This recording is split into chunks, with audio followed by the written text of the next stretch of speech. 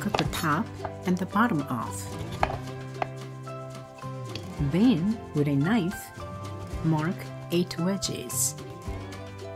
We are not cutting the pomegranate. We are running the knife deep enough to cut the skin so that we can break out the pomegranate easily.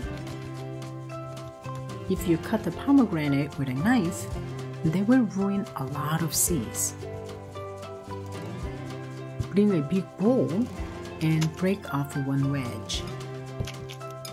Then, carefully push off the seeds with your fingers. Some people take out pomegranate seeds in the water because pomegranate seeds can fly all over the counter and stain. Well, if you do, you're washing off the sweetness from the pomegranate seeds. Also, when pomegranate seeds are wet, they don't last long. Many chefs take out seeds by beating the back of the pomegranate with a spoon. Don't. You're going to bruise the seeds.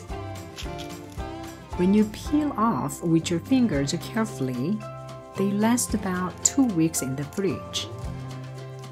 If you buy a small jar of pomegranate seeds from stores, it's so much more expensive than 1 whole pomegranate. Also, they go bad so quickly because they are wet. As soon as you open the jar, you have to use them up immediately.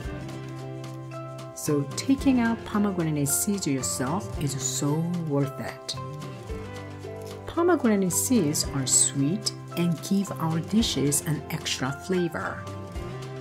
Because of the ornamental shape and brilliant red color, a little sprinkle of pomegranate seeds make other dishes elegant and pop.